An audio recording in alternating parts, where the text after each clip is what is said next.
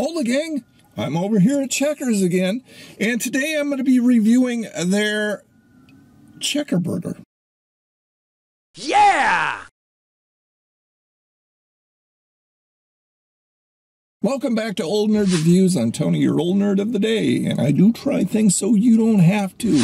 Another day, another Checkers product. Old guy goggles on, and I don't have the clipboard of fluff today. I've got the mobile phone of fluff. So the Checkerburger, it says it's a classic for a reason.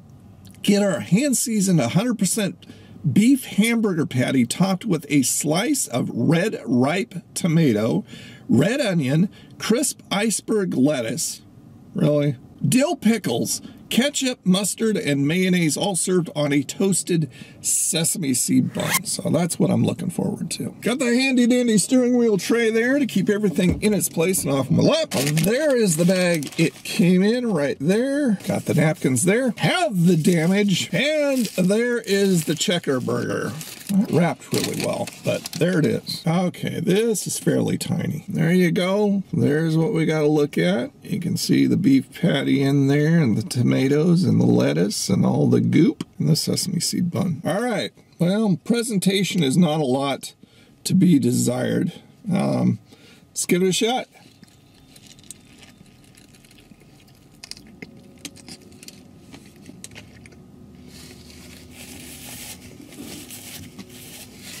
Closer look inside for you. You can see everything a little bit better. See that onion in there too. I gotta say, just as an aside, that you know that I'm not a pickle guy, but I'm really digging their crinkle cut pickles.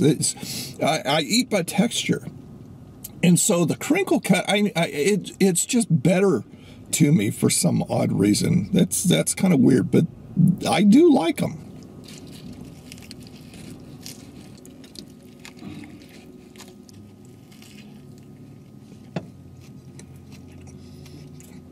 All right, so I did pick this up on their 2 for $5 deal.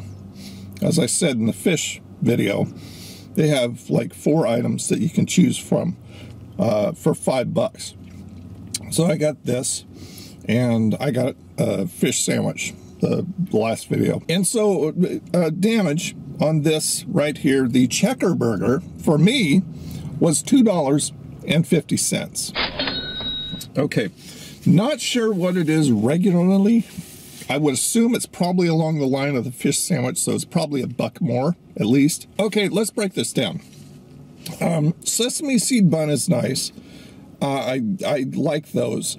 All the goop was good. The tomatoes and the onions, everything had, all that stuff had a nice crunch to it. The watery lettuce, and then all the goop on it, the mayonnaise and the mustard and the ketchup, they added a nice flavor to it. It was kind of hard to distinguish the hamburger patty, but it was okay. It wasn't too bad. It's what I would expect from a lower end burger at a fast food place.